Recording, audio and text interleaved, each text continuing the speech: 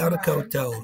In this video lesson, I want to give you a little bit of direction on how to work on 3106 Patai to a Pichu. Okay, so what I've gone ahead and done is I found a link to that spreadsheet.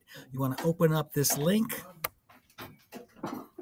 There you go. We downloaded it, weekly rental prices in Auckland, and you just want to save it as a CSV. So after you've got that downloaded as a CSV, we're going to bring that into, so go to the inbox there, or the menu rather, go menu, import, find it and bring it in, and that'll bring in your data.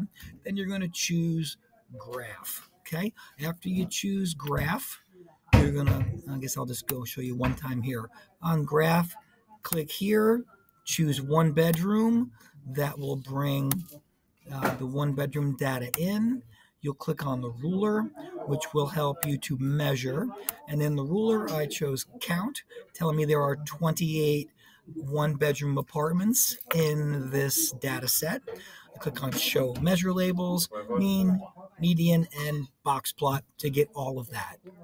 Next, you will click on text, and I brought an empty text box, which I put the lowest value, lower quartile, median, upper, and highest.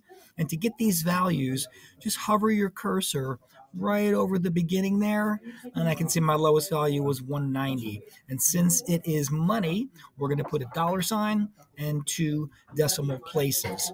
There is my quarter one, or my lowest quartile, 212, my median, 236, upper quartile, 256.30, and my highest value, 330. Right?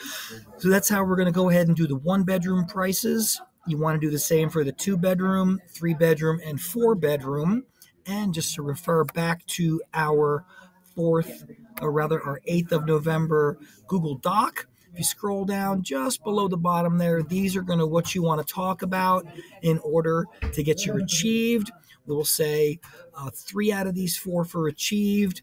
Got to have that 1 for merit, and these 2 for excellence. Okay, you're all set now on how to do the Auckland weekly rental prices. Any patai, send them my way. As always, thanks for watching. If you like what you saw, please give it a like. Mauri mahi, mauri ora, ka kite ano.